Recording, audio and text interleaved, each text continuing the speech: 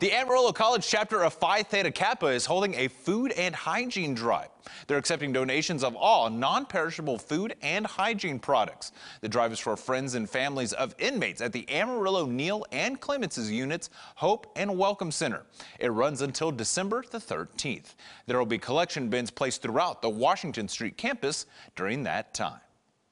That's in part of why we chose this project, was because of the lack of information there was, especially here in Amarillo, and just the lack of awareness there is on that, major issue that just is not getting addressed enough.